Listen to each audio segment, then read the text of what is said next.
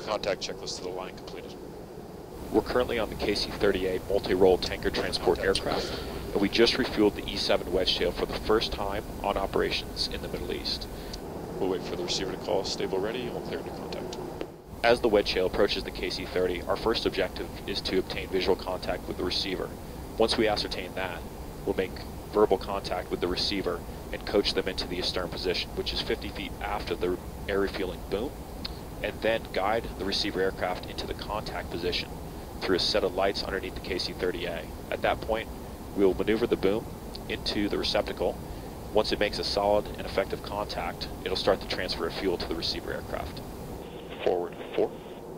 The major significance of the Royal Australian Air Force KC-30A to be able to refuel the E-7 Wedgetail is increased flexibility in the area of operations.